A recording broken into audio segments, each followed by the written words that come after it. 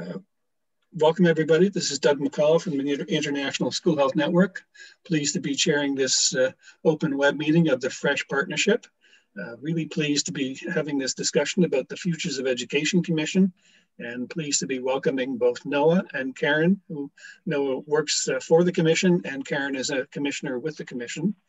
And as well, Martin Henry from Education International and Dan Leach from Simon Fraser University, who will be acting as discussants and commentators to get us started. As if you've had a chance to read the session description on the FRESH website, you'll see that this is a chance for a beginning of a discussion within the FRESH partnership about submitting a brief to the Commission. I had hoped initially to be able to have a draft brief available for this session, but I had the joy of reading through all the materials that the Commission has been working with, and so that timeline has been extended a little bit, but it's really a very interesting and fascinating topic and a session. I'm looking forward to it. So I'm going to ask Noah to share his screen and begin the presentation, then ask Martin and Dan to comment and ask questions, and then open it up for a broad discussion. And then Karen, if you want. Okay, I'll add a little bit after Noah, perhaps. Perfect, that's great. Okay, thanks. Noah, do you want to share your screen then? Sure, and Karen, if you want to come in at any point, don't hesitate to interrupt. Totally I haven't seen this presentation yet, so I'm looking forward to absorbing. It's great. Good. All right, everyone. Good morning, good afternoon, good evening. I'm Noah Sobey. I am, as Doug mentioned, Senior Project Officer at UNESCO, working in the Secretariat to the International Commission. So helping to lead on Futures of Education and support Karen and her colleagues in this project. I mean, overall, we characterize, my screen to go forward, this as an initiative to re-envision how knowledge and learning can shape the futures we want, can shape the future of humanity, can shape the future of the living planet. Now, this is an exercise that UNESCO has undertaken basically every generation. So every 25 years or so, UNESCO is engaged in this sort of stepping back visioning process to try and get a grasp on the challenges we face at the time, what we perceive to be on the horizon for the future, and how education can be best positioned to respond and prepare us to respond. So the first of these exercises took place in the early 1970s. Under the leadership of an international commission chaired by Edgar Faure.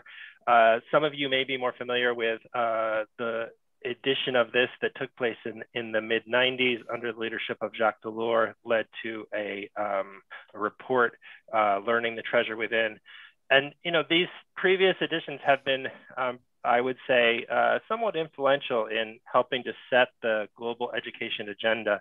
The Learning to Be report is one of the pieces that really put the lifelong learning conversation front and center. Learning the Treasure Within emphasized learning to live together and maybe a more humanistic vision of education than was coming from some other sources at the time. I also include here a 2015 report, which is in some ways a bit of a dress rehearsal for the current project, Rethinking Education Towards a Global Common Good.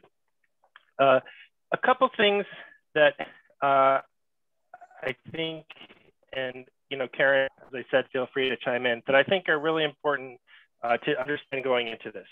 The first is that we use the horizon of 2050 and beyond, and that's quite intentional for several reasons.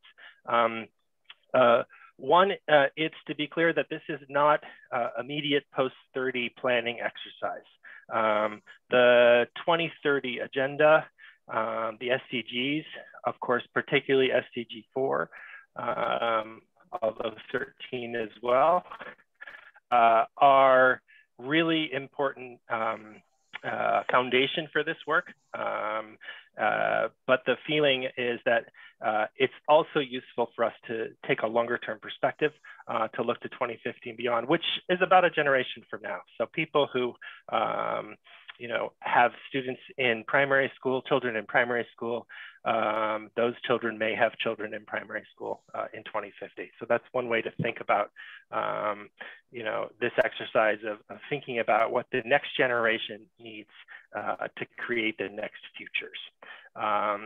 So again, to emphasize, this is not in any way to depart from the 2030 agenda, although I do think that there's a number of ideas the Commission's been working with that are attempting to address and build on maybe some of the shortcomings or some of the pieces that are unaddressed in the 2030 agenda.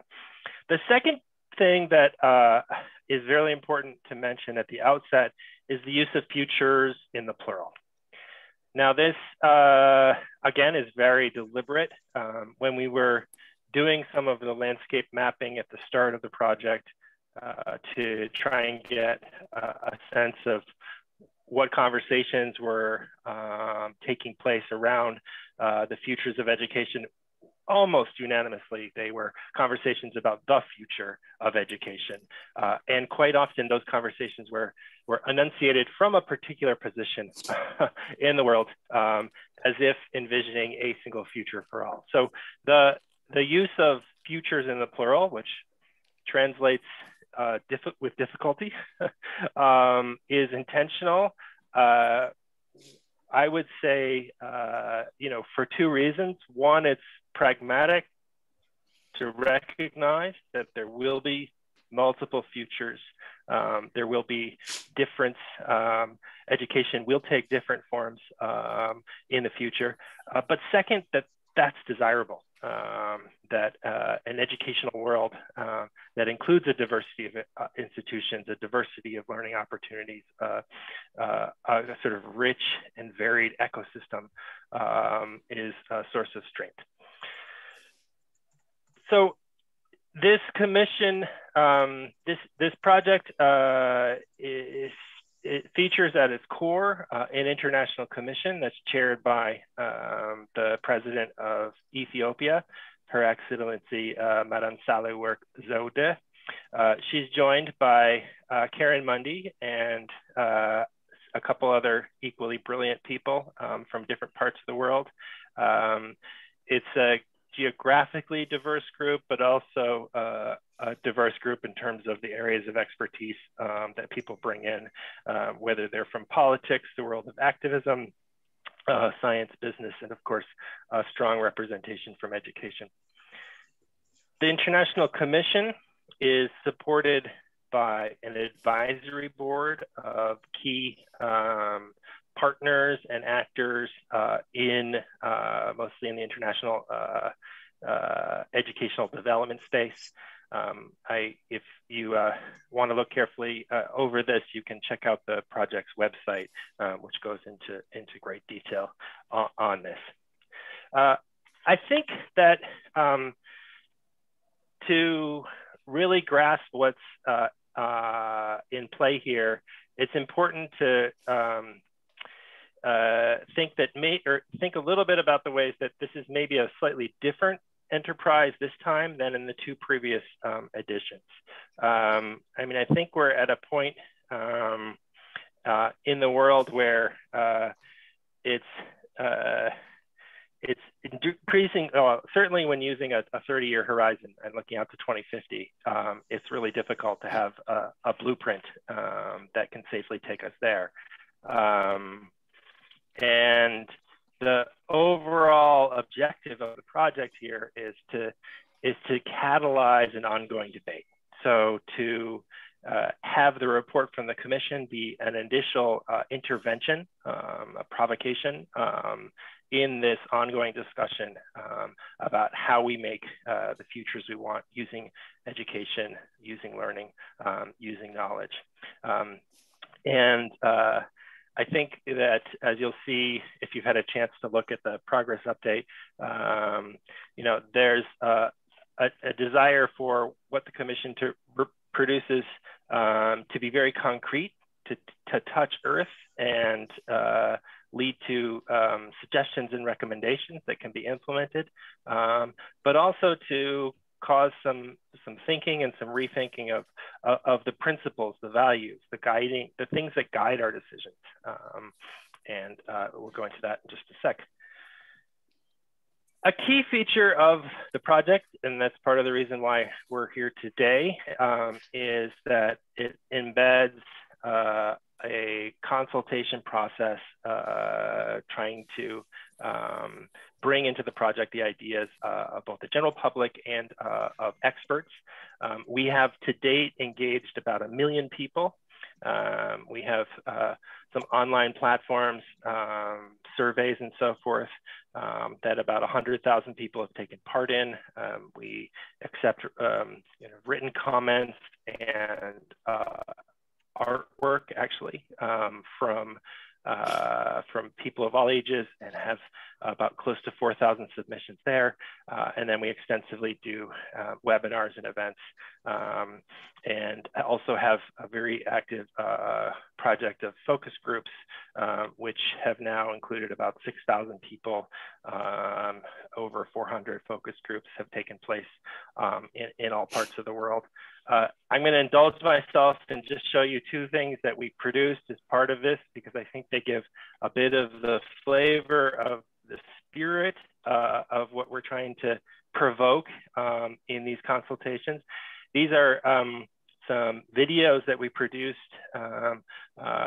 for people to use either as the stimulus for a focus group discussion or to use in classrooms, just to really mobilize this debate. So very short pieces, asking people to think about what we learned, for example, what we need to learn in school, what we can learn in other places, what needs to be different.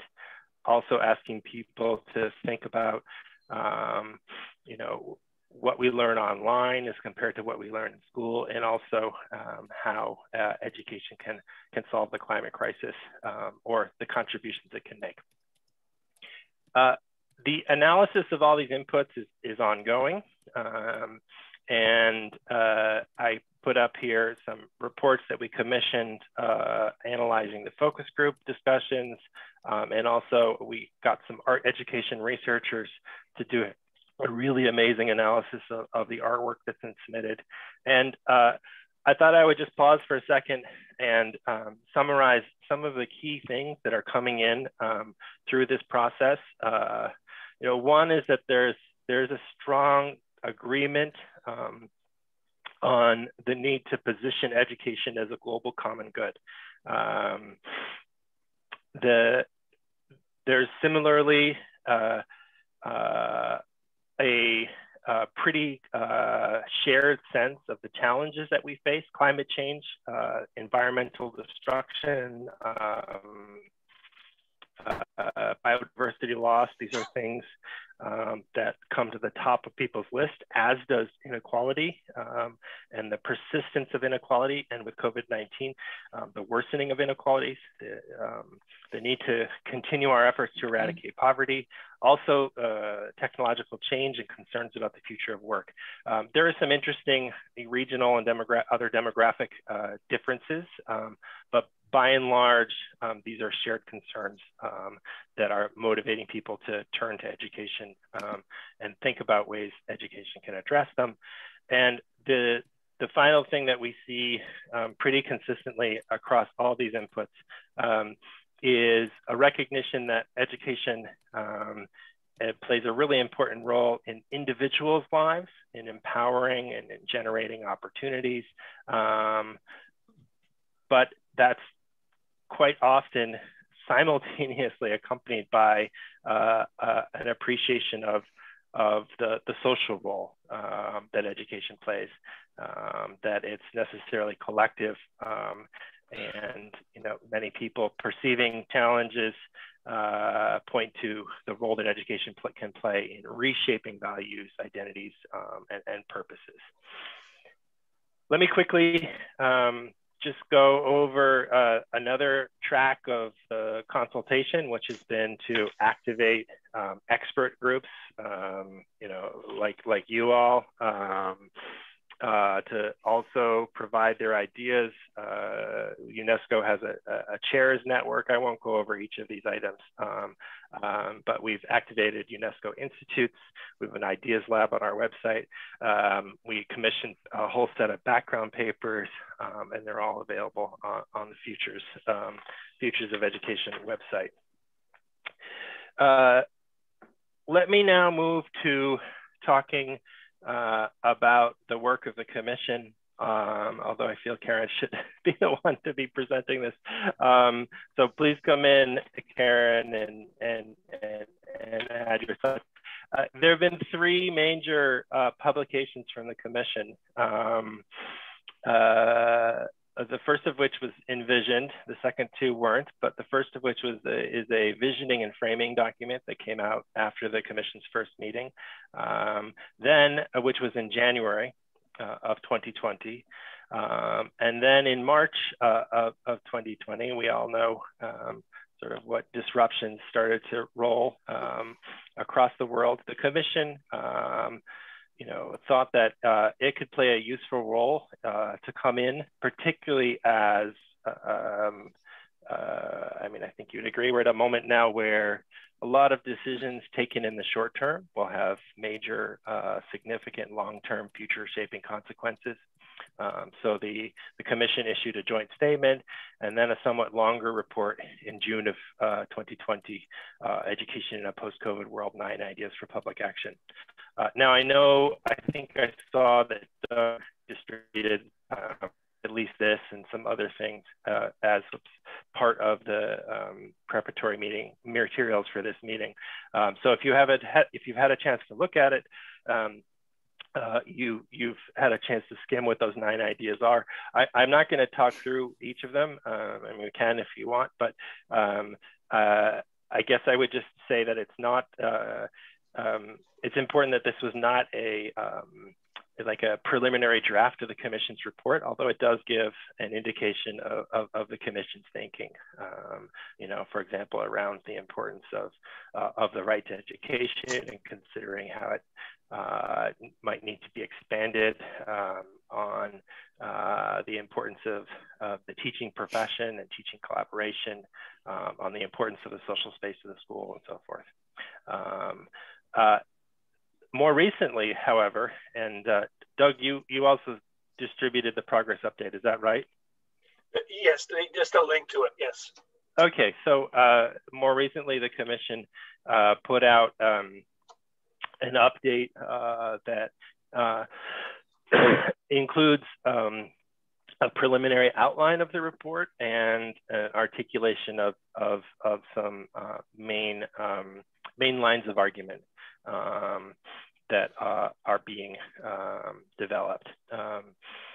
I put up here some bullet points of some of the, I would say, some of the key things that I think are being called for in this progress update. Karen, you should please feel free to come in to comment on what you're seeing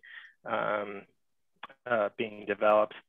But maybe I'll close with just offering here's my sense of the narrative that's developing. And it would be particularly great to get input from all of you kind of on what's included here, what's omitted, what needs to be enhanced. But to begin from a recognition that we despite all the challenges that we live with and see and try to address in our work, there has been intense progress in human development in the last 50 years. We have seen global poverty levels decline. We have seen standards of living rise. We do live healthier and longer lives, and more children and youth benefit from education and training. But there's no question that some of our patterns of development are unsustainable. There's no question that we are addressing multiple overlapping crises that really threaten our shared future. And then when we look prospectively at some of the challenges on the horizon, so the possible ways that climate change and environmental change could develop, the possible ways that technology and technological disruption could emerge, we would be right to have even greater concerns. So the argument put forth so far as it's being shaped is that we need to radically change course to ensure that we have just futures, socially, economically, environmentally just and sustainable futures for all. That changing course involves a reframing of what it means to be human, a redefinition of our relationships with each other, with the living planet, with technology. You know, there's, I think, a strong sense that we need to relearn something about our interdependencies. We need to reimagine our human place and agency in a world that's more than human. Education can help set us on paths towards these more just and sustainable futures.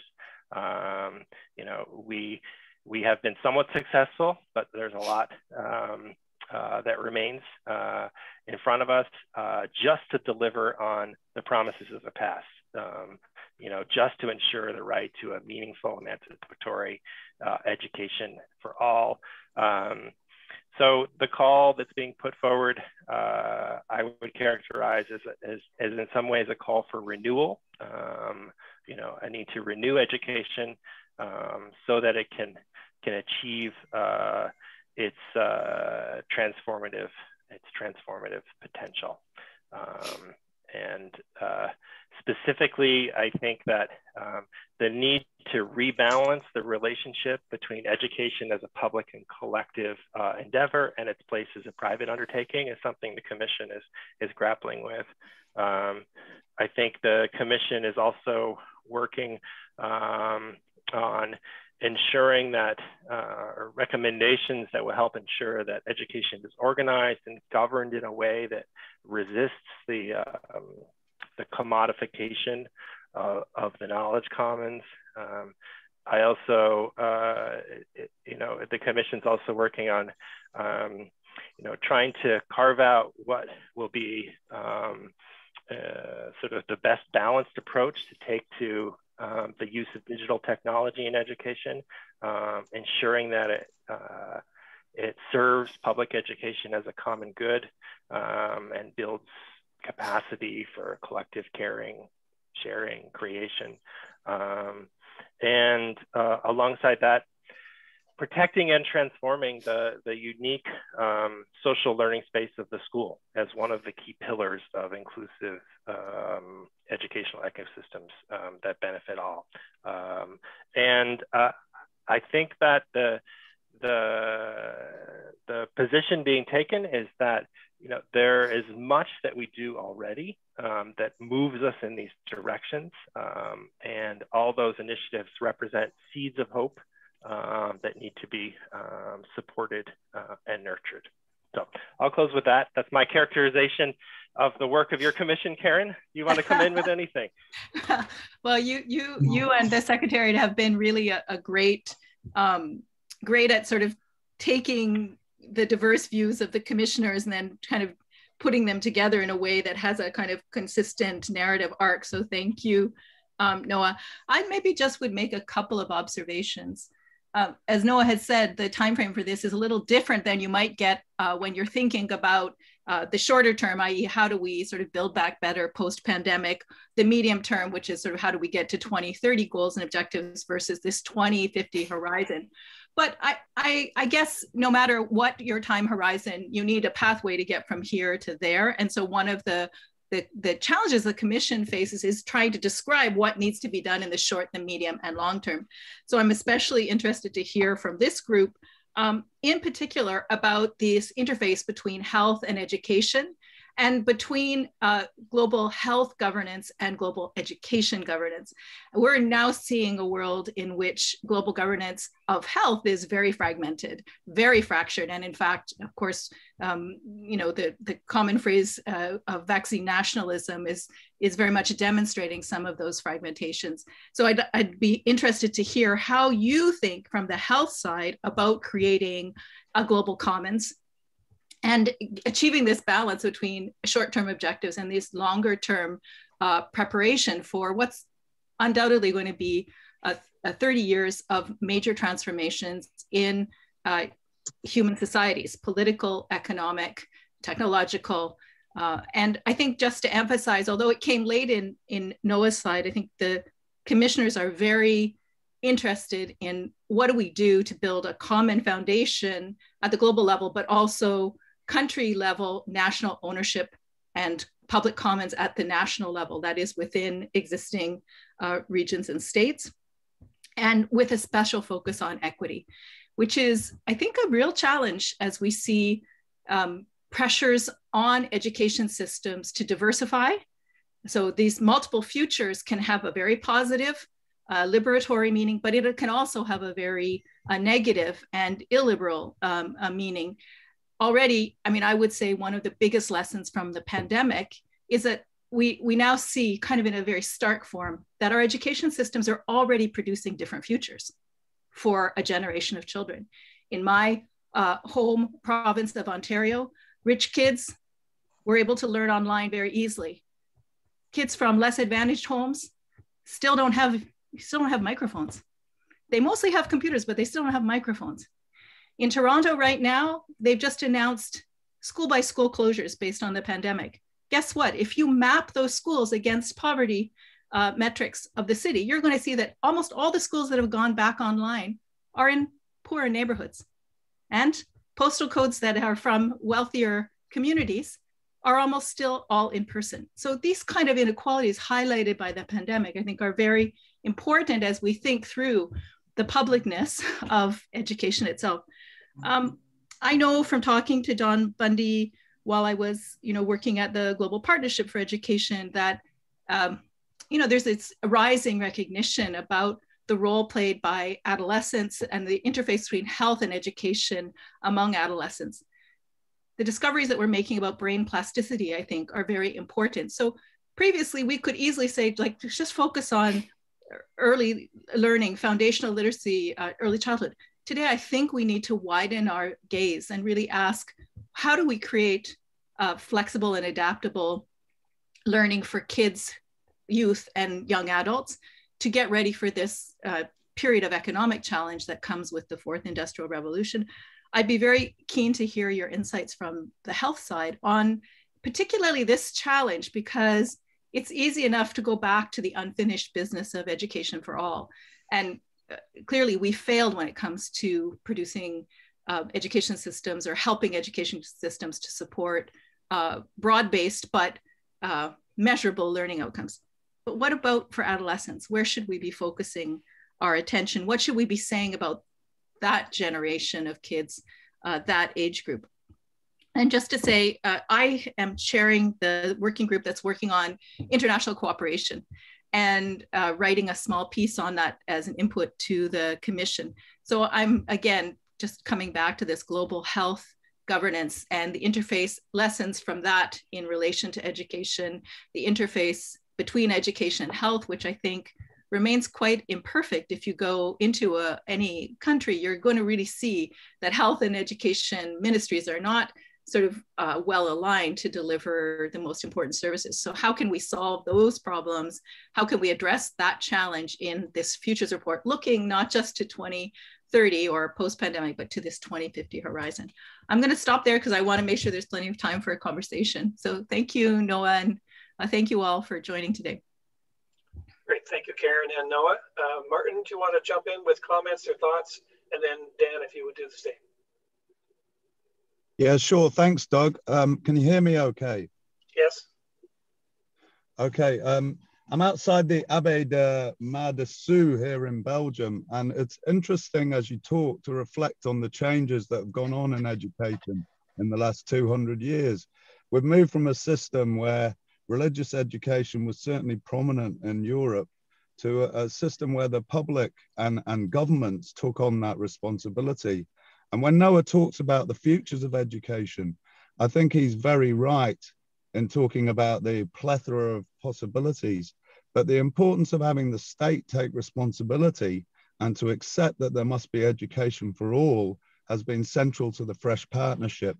And I do want to refer to a paper that was written for the future of education by John Buchanan et al., which also looked at the different parts of education and how they haven't always been stuck together in the best way. And we're talking there about the difference between ECE, primary and secondary, and TVET, and how then they're given a place into the world of work, which is open for all and equal. I do want to pick up on some other things Karen and Noah have said around the inequities and the difficulties in making sure that everyone has the same possibilities in order to access education. And we know from our work that equity and digital equity is at a really problematic stage of development. And while we see some systems going fast track into certain forms of digital development around the educational sphere, the value and way in which they work in terms of the child's experience is by no means evidence-based or clear. And there's a lot of work also going on about difficulties with screen time. And I want to put in this conversation right in the middle the work of this partnership, which is about developing physically well, healthy, and whole children who are able to operate not only as individuals, but also in their society. And I think when we look at a fractured future of education, it's very easy to get caught in a process where we allow those who have the resources to continue to advance and everybody else to flounder. And that's not going to work for countries, for students, for societies. And it's something that we must at all costs make sure we avoid.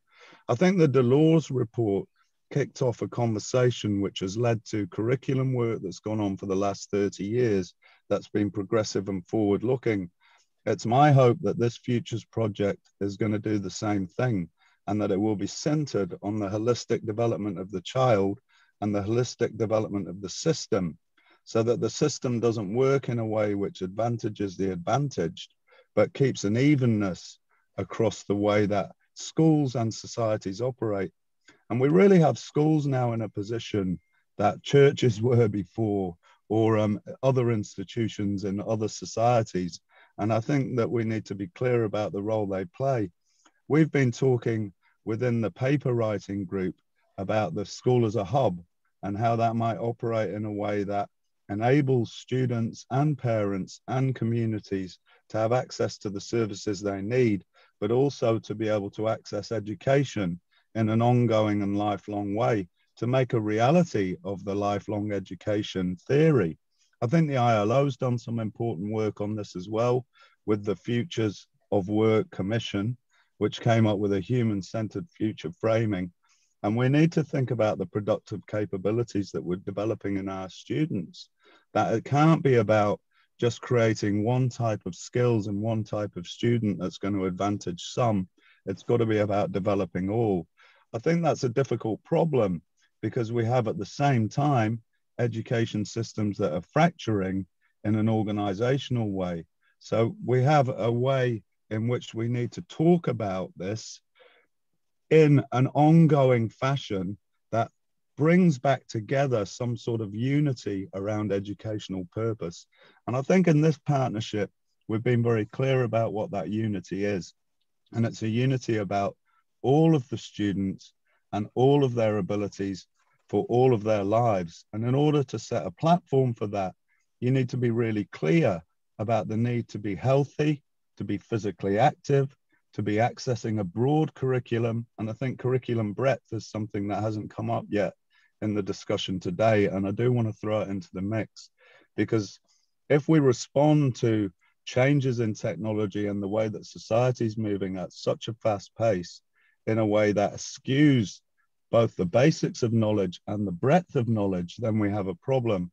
And that's something that goes into the discussion of a focus on STEM, for example, at the denigration of an arts education or whatever it is. There has to be balance across the educational system. And if we think about the growth of education over the last few thousand years, it's been about inclusion and bringing groups in. Inclusion can't work in a way that is individually focused. It has to be socially focused. And if we've got a socially focused approach, then we have a good chance of making a better platform for everyone to be able to access the learning and the thoughts that they need. I'm thinking of some of the other challenges that Karen and Noah have laid down, which are in many ways impossible to answer. But when you look at the reach across education and health, I think the schisms within education need fixing first, where you have parts of the educational system that are put into other departments that make them difficult to deal with. If you then start talking about the shift between education and health, you're talking about another huge bridge between different areas. And I do think the run of capital has played a part in this, and the issue has been raised by Noah and Karen in terms of that fracturing, that if we look at a commercialized future for education, we have problems. We have to have a way of thinking about it that is about the social good. And I want to finish on the point that I represent teachers. We do need to make sure that we center teacher professionalism in this discussion. And I think the pandemic has thrown up the reality of that systems that relied on standardized exams as the only way of answering their educational systems realize that actually in the end, the only thing that can make a difference is the teacher's professional judgment and their ability to give students both a connection to each other and to the lives they're going to lead. So we need to have a really mature conversation about how to bring these strands back together in a way that recognizes and respects all of those elements. And you never have a teacher without a student. So the teacher-student relationship is primary and must be at the center of the discussion. And I know a lot of the work that Doug is doing is about making sure that we're clear about the ability to both train and develop teachers, not just in initial teacher education, but over the whole of their lives. And ITE, or initial teacher education, is the first step, but it must be followed up by professional learning and development throughout a teacher's career, so that groups of teachers can get together and carry on framing and molding a way of thinking about the future that makes it absolutely possible for that to move. And I'm seeing some of the notes in the chat. Certainly the rural-urban split is a problem, and we need to be able to make sure that systemically we can respond to the needs of students in every situation, in every national setting. That is not an easy task, but nor is it impossible. And if we put it at the center of what it is we're talking about, then we know that by 2050, we have to have a system that centers around the education and the betterment of the whole of society. I'm going to leave it there for now, Doug, and I'll look forward to the discussion as we carry on. Thank you, Martin. Dan, do you want to jump in and the perspective of education policy and leadership, the work you do? Yeah, hi everybody, and thanks for the opportunity to comment. And I was really energized and excited by the comments and presentations today by Noah and Karen, and in particular the recognition, or the call for recognition of radical course change, because I think that's a really fundamental challenge to throw to the community in thinking about what that would look like. One of the themes that the speakers highlighted was the place of inequality in education. And I think that touches on something that we've known in the study of education for decades, and that's that schools, there's attention in schools and in education around schools as centers for empowerment and social mobility, but schools as centers for social reproduction and the place of power and wealth, privilege within schools. So schools as protecting the power, the power of those who already have it, and advancing the privileged over the less privileged. And so there's that fundamental tension in education. And what would it mean to actually begin to challenge that? To go back to, as some of the earlier thinkers like George Counts said, to dare the school build a new social order. So how do we think about the school as a tool for truly solving issues of inequality? One of the things that we talk about, and I think that the Commission touches on, is the place of curriculum and knowing and knowledge, and as Martin highlighted, the breadth of curriculum that's important, not just STEM, but other fields. But taking it even a step further back, how are values of inequality ensconced in everything the school does? So the idea of grading students as passing, failing, as advanced achieving, or as average achievers, all of these things build in a sense of individual competition between students, individual competition for access to future rewards, being able to make scores on tests that send students in one track or another, that open up access to post-secondary education, that open access to various types of post-secondary education. And so schools continue to play a fundamental sorting role in allocating benefits to some and withholding benefits from others. And so until we begin to challenge the things that the school does structurally around curriculum and how we understand what students know and can do, we won't address the issues of power and privilege and inequality that schools continue to replicate. And so when you talk about radical change, I think it would be really exciting to look at those structures in education which perpetuate power structures and how we begin to break those down. And that would be truly radical change. And I think that would play into some of the things that we've learned from the pandemic and some of the things that the themes that Martin was touching on, and Karen as well. When we think about the underlying mental health of students. And so one of the things that has become quite apparent is that students and children are missing the community that schools provide, the safe spaces for learning in a caring and focused environment with their peers. And so what happens when you withdraw students from that community, the negative health outcomes that you have. And I think that speaks to Martin's idea of schools as a hub for service delivery. By bringing children into these centers of community, supporting their mental and physical health.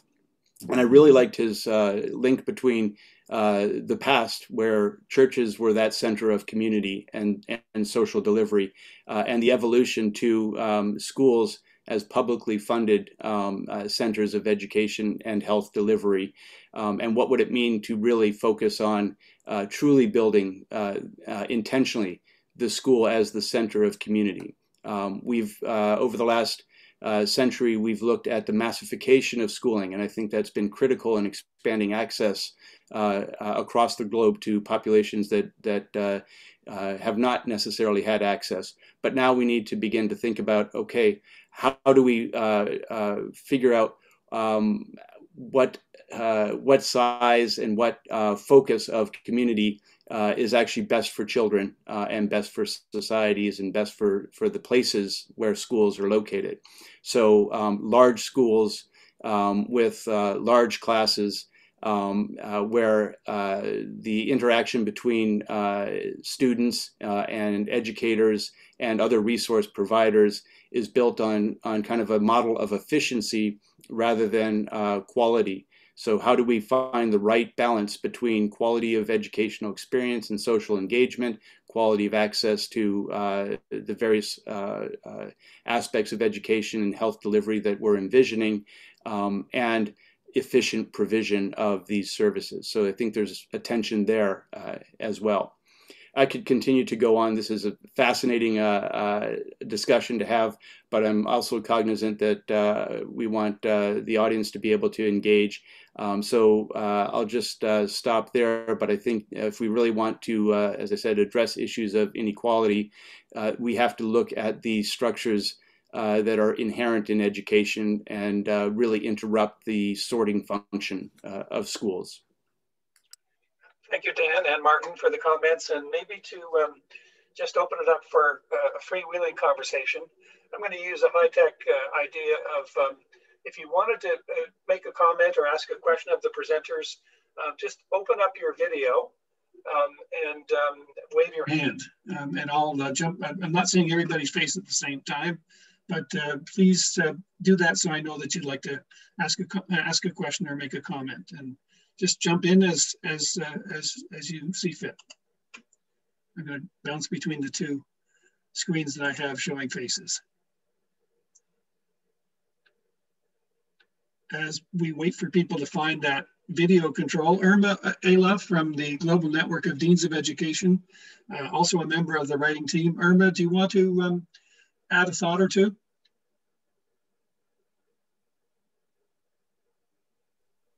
Yeah, sure, Doug. Thank you for the opportunity to comment on this. Of course, as you know, I speak from the Global Network of Deans of Education, but I'm also based in South Africa at the University of Pretoria. So everything that's been said today around the inequalities that's been created by the current pandemic, of course, resonates with me because we've lived through this at a huge scale, with access to education being severely limited for large sections of our school-going children, and that also influencing access to nutrition, access to all sorts of other resources that impact on the health of the students. So I think the radical changes in terms of creating multiple futures for children with multiple pathways towards those futures is, for me, something that resonates very strongly. Because if there's a challenge within one, if we create only singular pathways for certain groups, and if that pathway then gets blocked or interrupted or disrupted, then there should be multiple options going forward for the most vulnerable of children. So from my side, I'm very excited about this.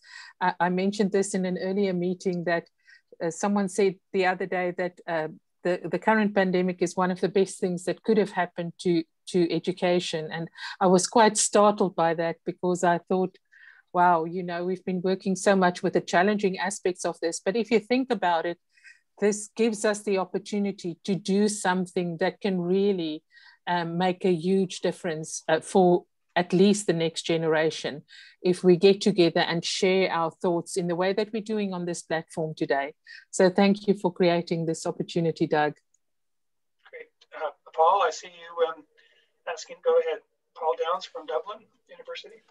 Thanks, Doug, and thanks, Noah and Karen, for your presentations. Just to sort of give some feedback from the perspective of some of the commissions I've been involved with the European Commission, which have been quite future focused. I think the notion of the school as a community lifelong learning centre that is a one-stop shop bridging health and education is, I think, a very exciting idea. The idea there would be that the school could be a gateway also into more specialist services. So, for example, the issue of trauma, and you know, we have children across so many cultures experiencing trauma from different sources. So that is something which is affecting their education, but also their health and well-being. So we'd like to move from the discourse of individual education plans to individual, education and well-being plans. And so I really urge you to build, to reconfigure space as well. So that's just another dimension of this, is how we can reconfigure our spatial understandings of school, not only regarding outdoor education, but particularly regarding health and education services. Obviously, in the European context, you have some countries like France that would have a nurse, for example, in every school, in Finland, in many schools, but it goes beyond just, one isolated professional. It's about, bringing down the Cartesian boundaries between emotion and, and the mind and the body and the mind. And so I really would encourage your commission to really build on this one-stop shop and gateway idea.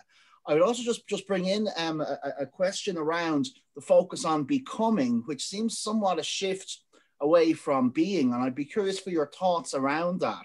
you know, obviously the notion of learning as a treasure within and learning to be. There was a notion of inner resources of the children that are not there just to be, you know, marshaled for instrumental purposes through a sort of external environmental conditioning.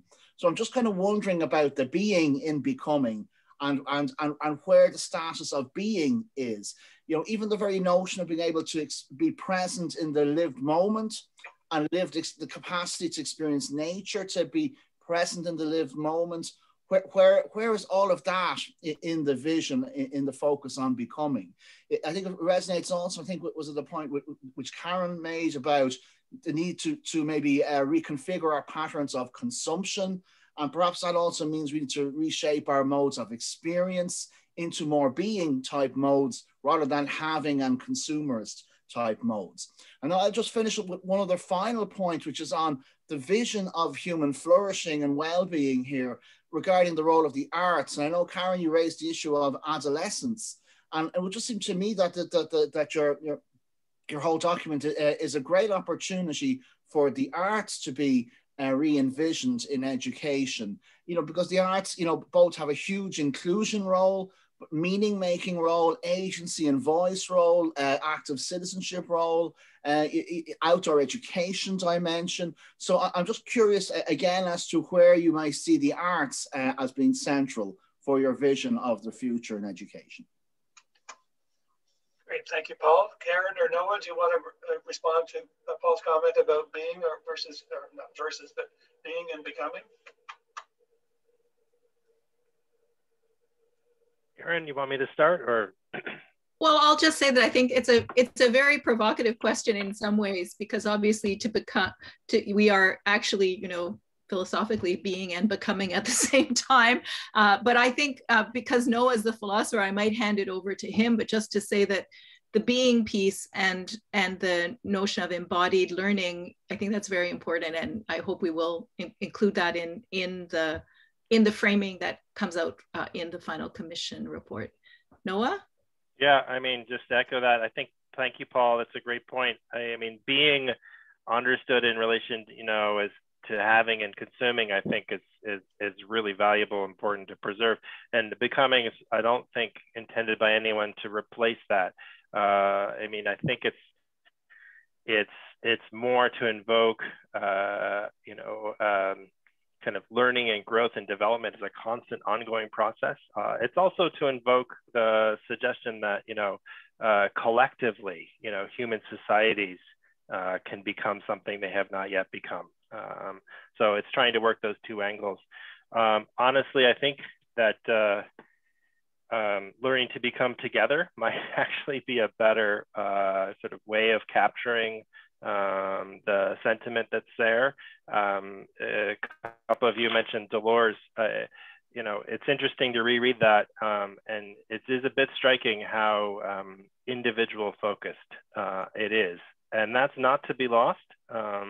I think that when you look at some of the themes threaded through the Commission's work, a real emphasis is being placed on what individuals can accomplish together, and of course, you know, the 2030 agenda really is a key platform for that, as is the recognition that, you know, we face problems that are collective and need to be faced together in a way that maybe was not as acutely perceived in the 90s.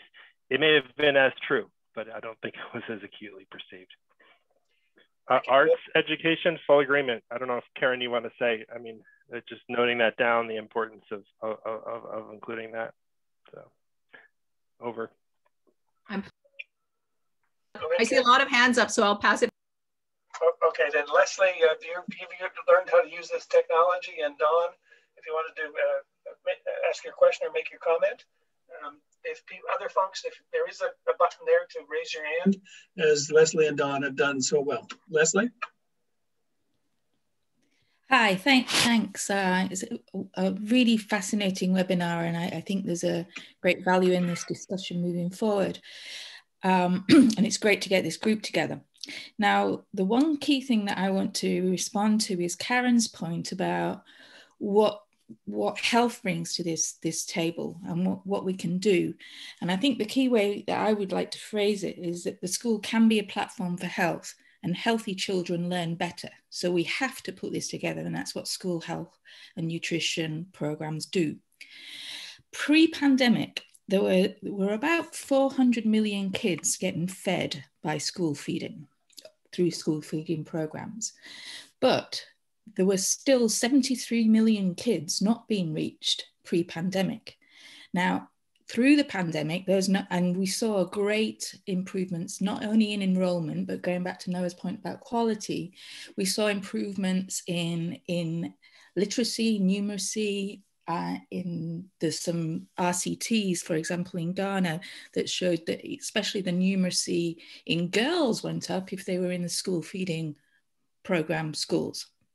But through the pandemic, everything's collapsed. So there was lots of people thinking outside the box. How do we get the kids keeping learning? And in my primary focus is on Africa, and this digital learning, it kind of works sometimes, but not all. And what we were trying to do is think, how do we even at the very least keep the food to the kids? So for example, in Tanzania, the teachers are cooking the food and taking it to the kids' house just to make sure that and when they gave the food, they gave the lessons for the year on paper. And so when you look at all of the evidence, and I think this has been highly eloquently put in DCP in the biggest return that we can find for education is pulling the school health, nutrition, school feeding into the systematic piece on education. We're getting the kids back into school, they're getting fed, they're healthier, we can have the package, we can put deworming onto that, we can put vision screening onto that. And now I think that what we should be thinking in the school health and nutrition community is how do we pull that all back? When we work how to pull the kids back into school safely, and I think that's where I've heard about this fragmented piece, and I think it is, but I think it has to be because it's all contextual, and we have to work with the communities, we have to work with the regional platforms, we have to work with the government platforms. And I'm not hearing a lot about what we think as this group we can contribute to supporting governments and regional platforms to enable that a little bit better. So I'd really value some advice and some thoughts from the group about how we do pull this back to an even keel. Thank you. Leslie, Don?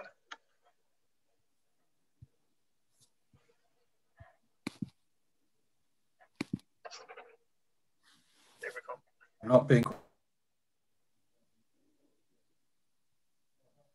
Mike needs to be Don, your mic needs to be on. Click on your mic, I think. There we go. Got it. Sorry about that. That's the isn't that the amateur mistake in Zoom? So I apologize for that. What I want to say is that Doug, thank you for putting this meeting together. You always do a great job.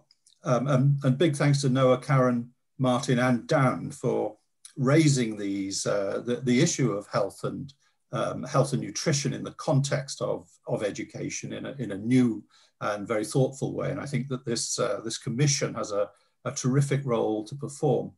I'm not going to focus on the building back from COVID issue, which is, I think, actually what pretty well occupies all of us at the moment in the health and nutrition area. It's how does one respond to the pandemic? How does one build back from the pandemic?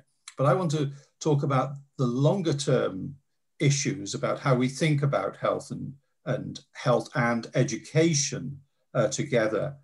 This is a group that has, this group, I'm talking about the FRESH group that holds this meeting, has focused on neglected populations, has seen the school children as neglected in health and adolescents particularly neglected in health.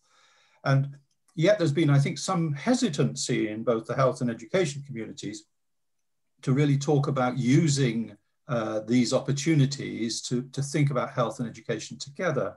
And part of that hesitancy, I think this is really the central point I want to make, has been around the so-called Heckman curve.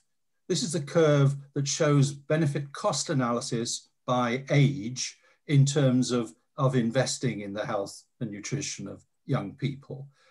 And classically showing a sort of almost exponential decline in benefit with age.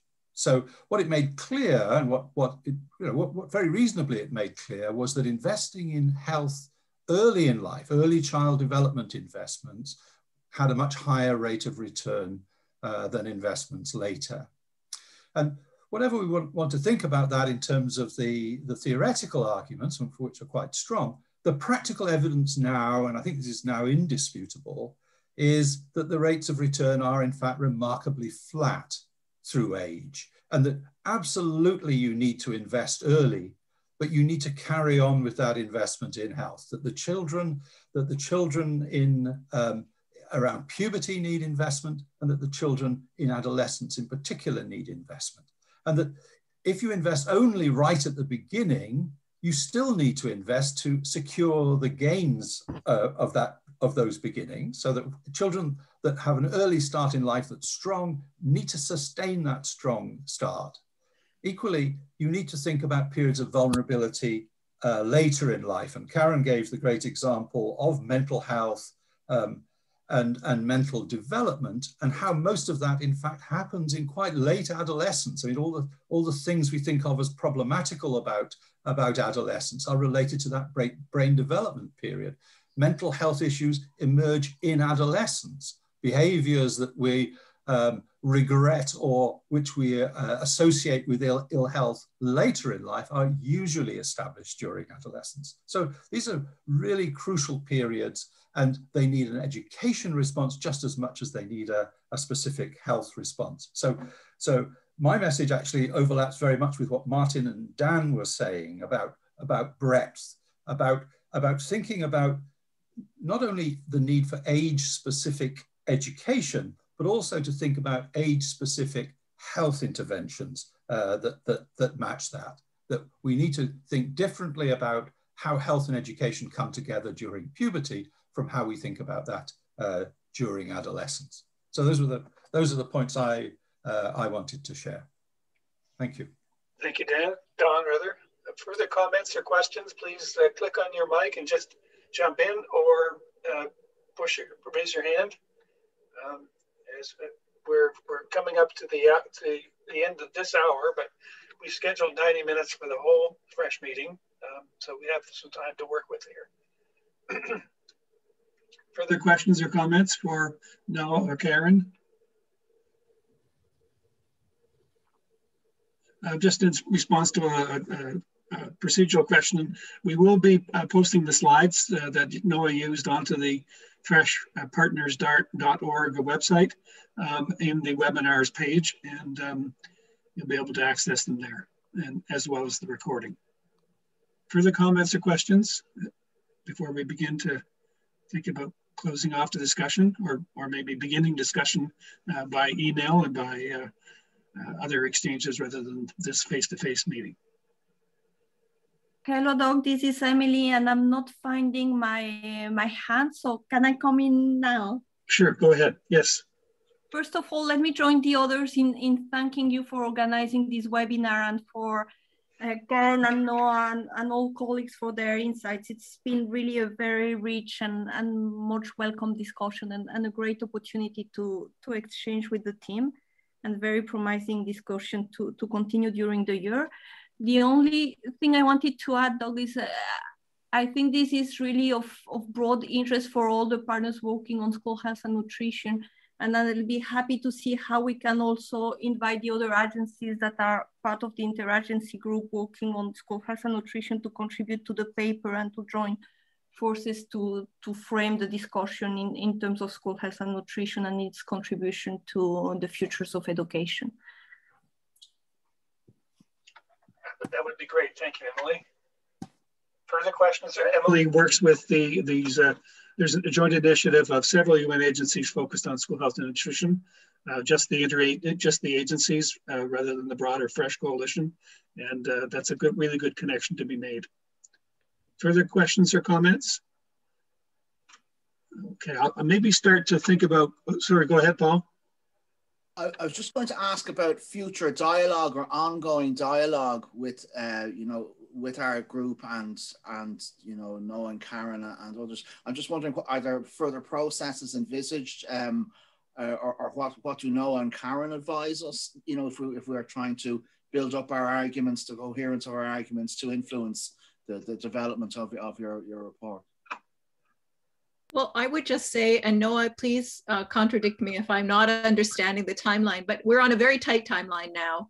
And so my suggestion would be to, you know, including to the School Health and Nutrition Network, this would be a good time to put in a 1 or 2 page brief on key messages that you'd like to see. But I really urge you, and I think the challenge that we face is that exactly as Don suggested, that people are pulled into the pandemic discourse, and that ends up being very front and center, especially among the development assistance sort of linked communities. And we're trying to think to 2050. So please, if you are going to do a brief, try to think from 2050 backwards to today rather than from today up to 2050, and really get that future focus, because that actually is the most challenging for everybody, yeah, is to think about this longer frame of future. So that would just be my suggestion. Get a brief in as soon as you can, because the commissioners are now starting to look at, are about to start, Noah, correct me if I'm wrong, start to look at drafts of the chapters. Yeah, so by the end of this month, by the end of April, so May 1st would be the best deadline to get something in. Thanks. And then Noah, maybe you could tell, I actually haven't followed the sort of, because now we're just thinking about the report itself, but there'll be a post-report phase where I think the commission will be encouraging people to take the report and then have debates, discussions, sort of do some planning around the report. But Noah, maybe you can say more about what no, thank you. Thanks for bringing that up, Karen. Yeah, I mean, the report will come out in November of 2021. The hope is that there will be regional discussions. I mean, it's styled, and this is important in the UNESCO world, it's styled as a global report, but there's clearly going to be a need to regionalize it. And then we're hoping that people will, you know, take it apart, honestly. Also, you know, point out, you know, what it accomplishes and what it still doesn't yet accomplish.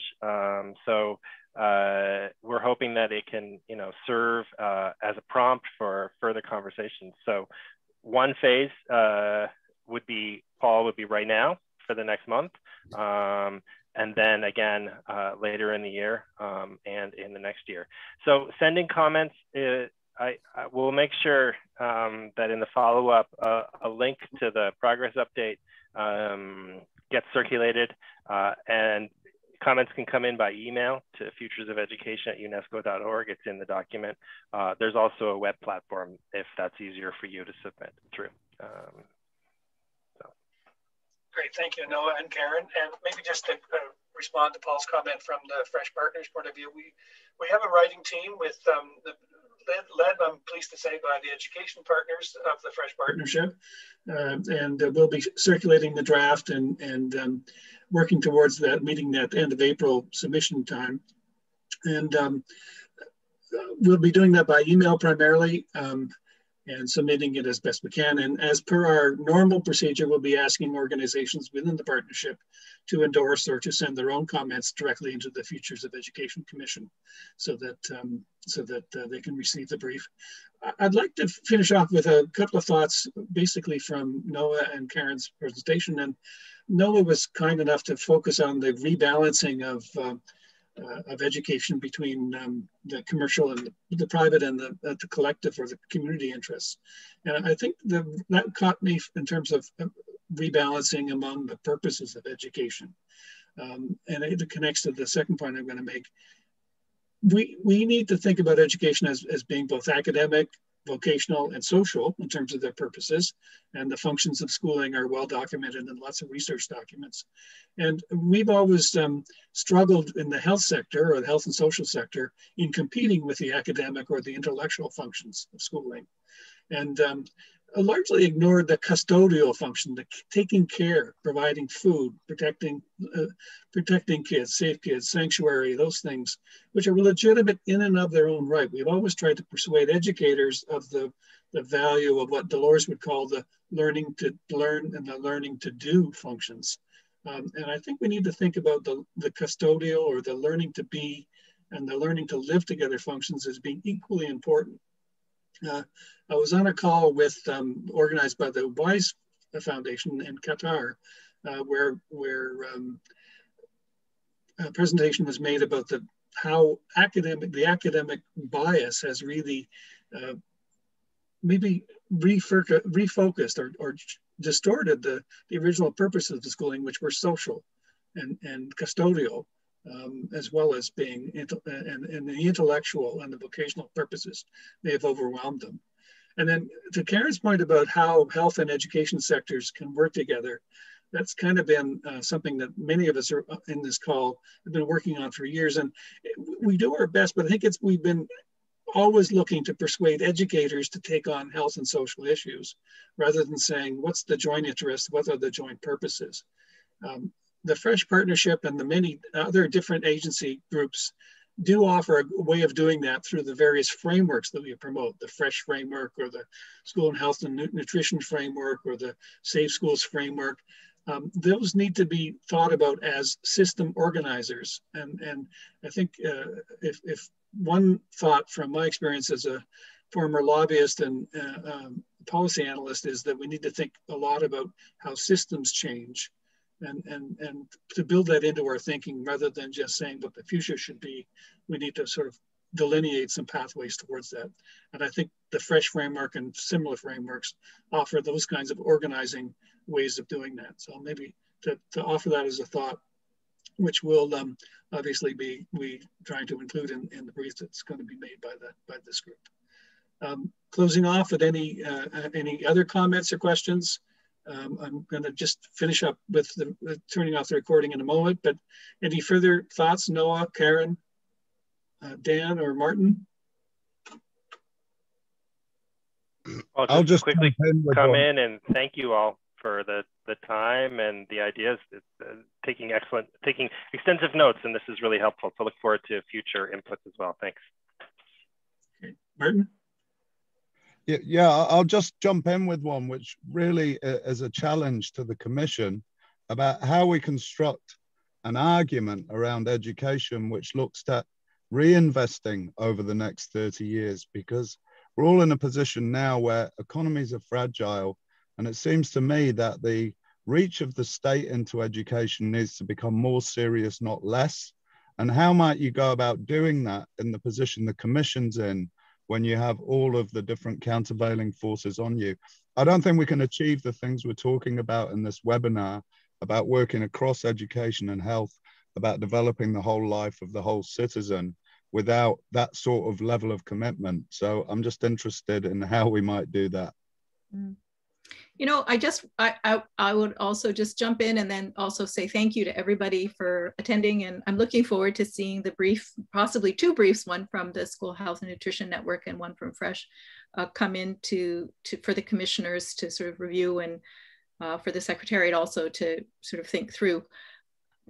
Martin, I think my own sense is that we're in a bit of a different world today than we were before the pandemic. And although I am not a big fan of the Build Back Better discourse that you see circulating, I also am beginning to think that with Bidenomics taking over in the US, and with evidence, very palpable evidence, that government capacity has been a major predictor of the ability in management of the pandemic, I actually think we're going to turn towards a much bigger focus on big public sector investments going forward. The problem really is, can we get our international actors in particular our international development banks, to move as quickly as the evidence suggests.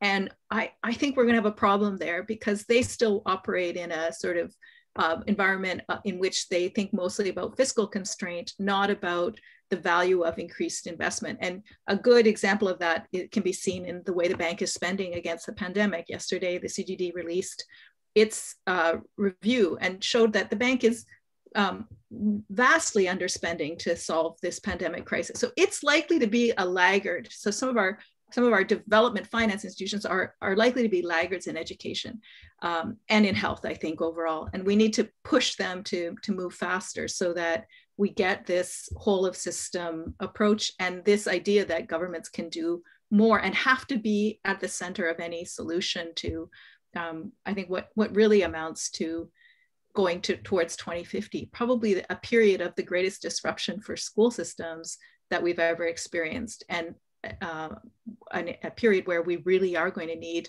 large-scale government investment. So that's just my thought. Thank you, Karen. Kind of a sobering but important note to close off. Dan, do you want one final thought? Yeah, I wanted to thank Karen for her comments, because I think that's going to be a really key issue. And one of the things to keep an eye on is the extent to which private corporations and companies view education as a profit center, and will try to step in and co-opt the public funding and public purposes that are provided to buttress education. And so I appreciate the Commission's focus on public education and public support and control of education, and to recognize that there are very many forces out there that see this as a profit center and that will be poised to jump in and take advantage of additional investment and perhaps co-opt the benefit that may be available otherwise. So thank you for letting me participate in this webinar. I very much enjoyed everybody's comments and contributions, and I think the work of the Futures Project can really lead to someplace special for education, given its interest in radical reform and radical change for social good. Thank you, Dan, and a good place to stop. I'm going to stop.